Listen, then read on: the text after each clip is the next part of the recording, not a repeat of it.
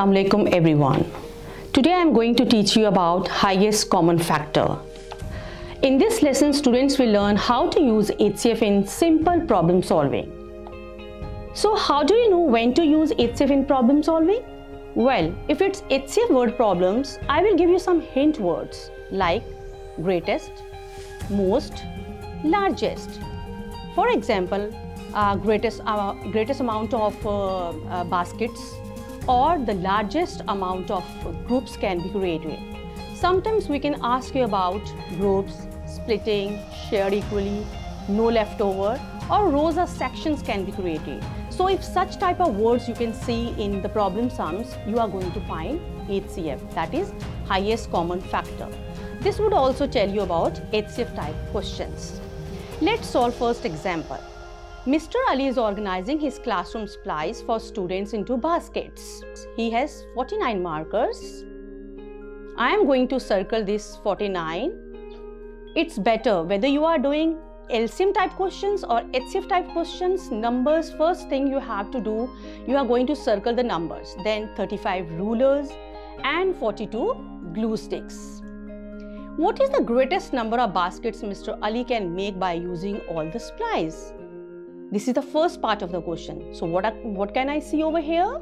The first thing which I can see, the word greatest. So what do you mean by greatest? Greatest means you have to find HCF. I gave you in the hint words. Next part of the question is how many of each supply will there be per basket? So what in the first part of the question, what I am going to do? I am going to find the HCF. Now let's find HCF.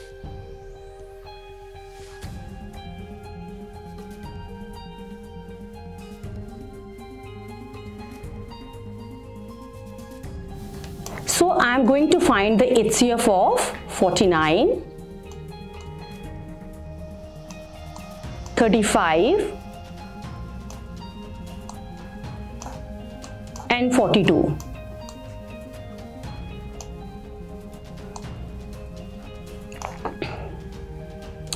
As you know that we usually start with the smallest prime number 2, but these numbers are odd numbers.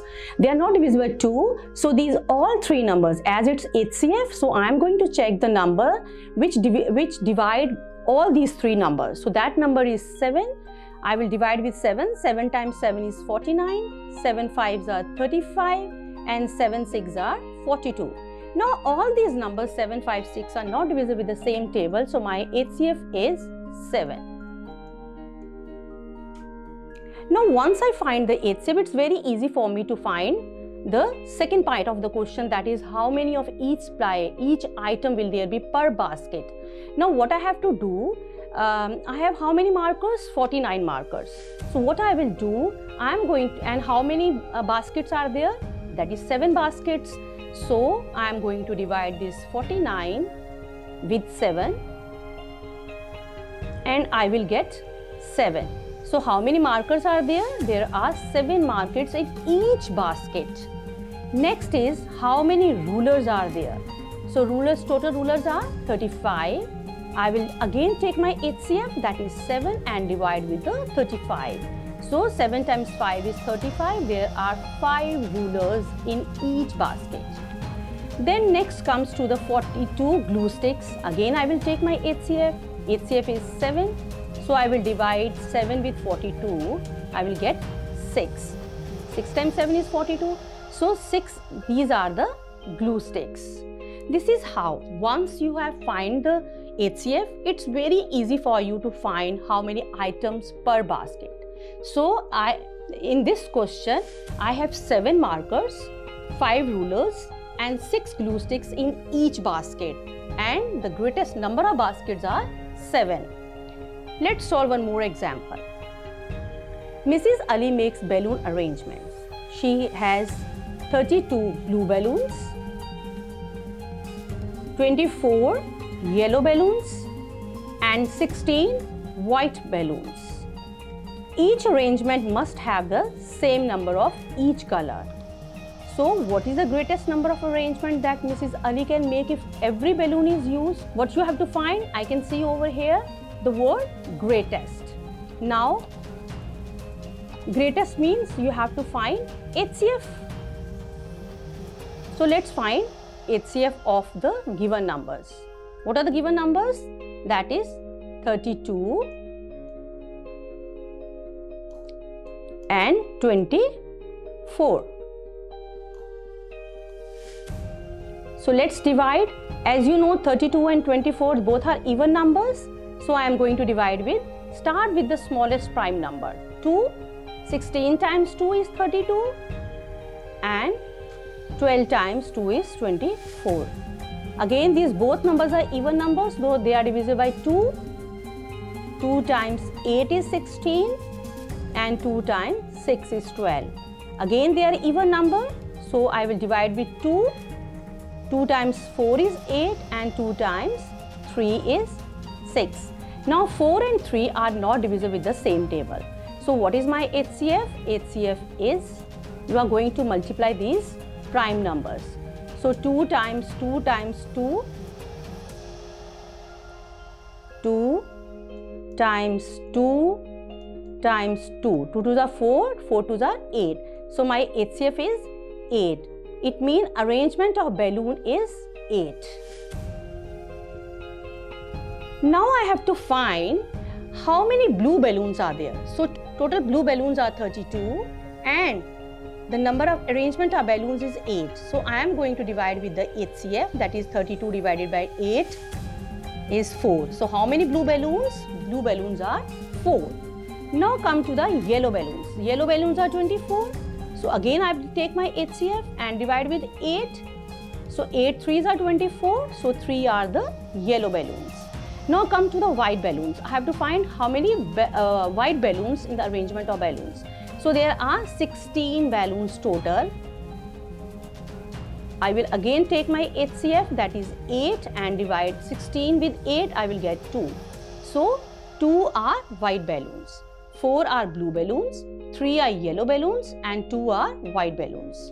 So if in the question it's greatest, what you have to find? You have to find HCF. Let's solve one more example. Abdullah is helping his classmates get ready for their math test by making identical packages. What do you mean by identical packages?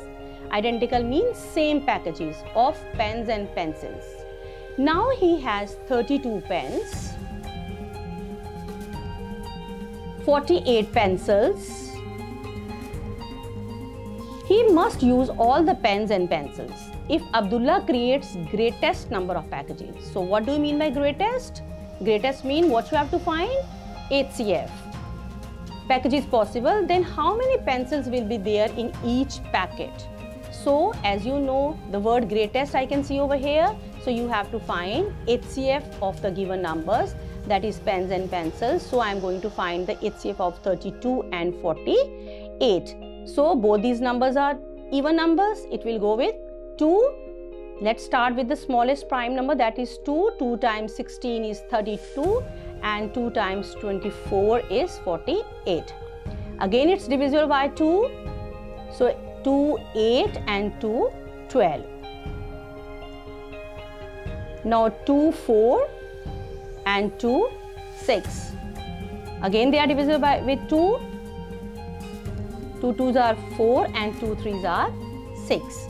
So 2 and 3 are not divisible with the same table. So I am going to stop my answer over here and I am going to find the HCF. Now HCF is, you are going to multiply all these prime factorization, like 2 times 2 times 2 times 2. So 2 2s are 4, 4 2s are 8 and 8 2s are 16.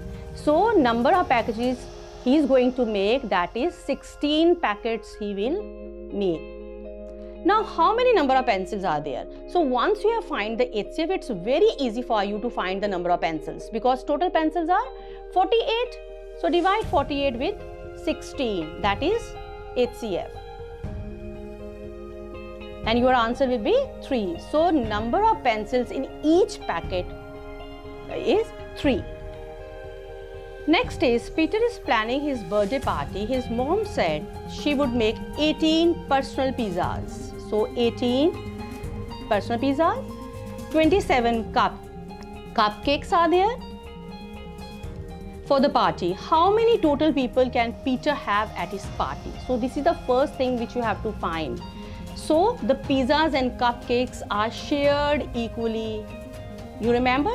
I told you that please shared equally. If this word comes, if you will see the word shared equally or leftover, you are going to find HCF among his friends. How many pizzas and cupcakes will each person receive? So we are going to, first part is how many people, you are going to find how many people, total number of people in the party. So let's find, as you know, the shared equally word they have used, so we are going to find HCF.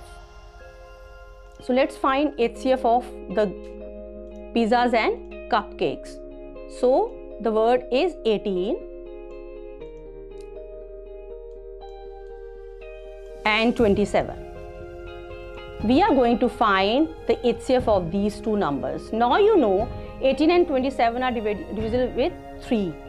So 6 3s are 18 and 6 9s are 27. Again they are divisible with 3. 3 2s are 6 and 3 times 3 is 9. Now 2 and 3 does not come in the same table. So this is my HCF. HCF equals to 3 times 3, that is 9. Now how many people in the party? 9. Now you have to there is a second part of the question. How many pizzas and cupcakes will each person get? So what you have to do, how many total pizzas? 18. So if you divide 18 with the HCF, that is 9, you will get 2. So each person will get 2 pizzas. Next, how many cupcakes they will get? How many total cupcakes are there? 27. So I am going to divide 27 with 9. The answer will be 3. So each person will get 2 pizzas and 3 cupcakes. This is how you can do such type of HCF type problem sums by looking at the words which are given in the question, like shared equally, no leftover, or you can see highest, greatest. So these are the HCF type questions. I think so you have learned from this video, and now it's your turn. You are going to solve this question. Mr. Ali has 84 packs of chocolates and 56 juice boxes. He wants to share them equally with all his friends. How many students does Mr. Ali have in his class? And second part of this question is how many packs of chocolates and juice boxes will each student receive? I hope you like my video. Thank you so much.